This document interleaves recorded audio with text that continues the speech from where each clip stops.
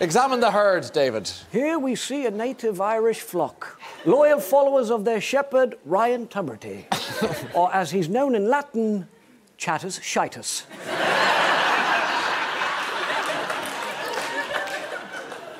Hungry vultures, all of them, coming here, cap in hand, waiting to hear those magic words, "There's one for everyone in the audience."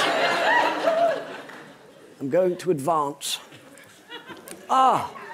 Here we see a young, robust male.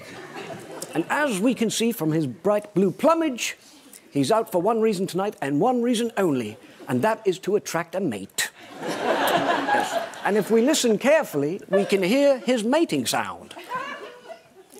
Well, how are you getting on?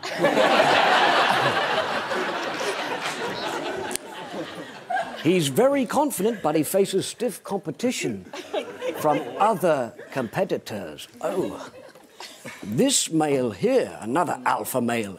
If we listen carefully, we can hear his sound. I play for the county.